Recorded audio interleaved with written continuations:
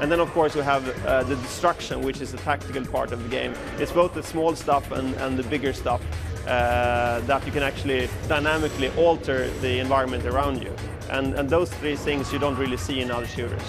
There's one really cool thing in Battlefield 3's single player that we haven't really talked that much about, and that is the cutscenes that we have. It's the whole, the thing that strings the story together, which is we're using a technology that you haven't really seen before in any other game. It's called face forward. It's a 4D scanning technique where you scan ahead 60 times per second. Which means that you have a very realistic rendition of facial expressions.